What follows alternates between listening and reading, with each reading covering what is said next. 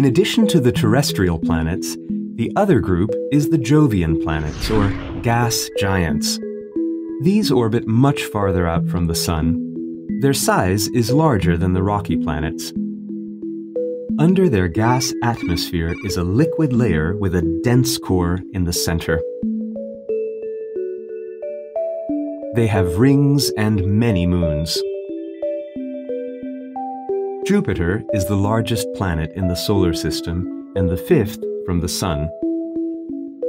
The composition of its thick, dense atmosphere bears a close resemblance to that of the Sun. Its cloud cover is separated into relatively light and relatively dark bands. Swirls can be seen along their boundaries.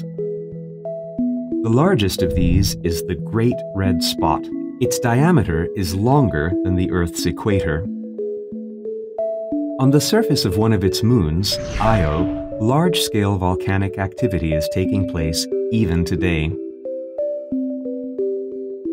On another moon, Europa, it is suspected that liquid water could be found under its icy surface.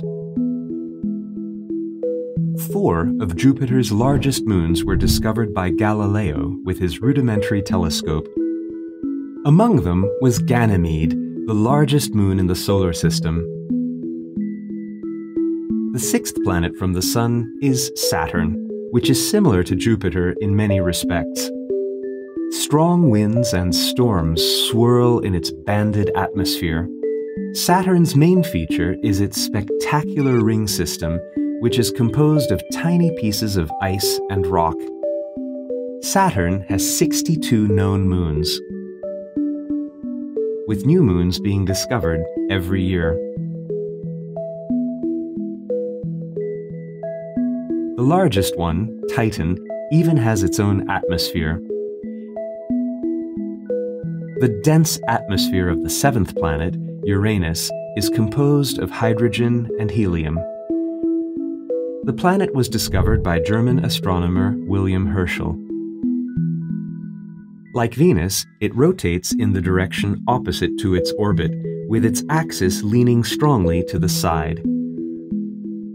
1 year on Uranus is as long as 84 Earth years. Since its axis of rotation is almost parallel to its orbital plane, its 2 poles face the Sun for about 40 years each. The 8th and most distant planet from the Sun is Neptune. Its existence was predicted before it was discovered through observations of irregularities in Uranus's orbit. Its position in the solar system was calculated, and then it was spotted soon after. A huge oval whirling region in its cloud cover is called the Great Dark Spot, which is large enough to encompass the Earth.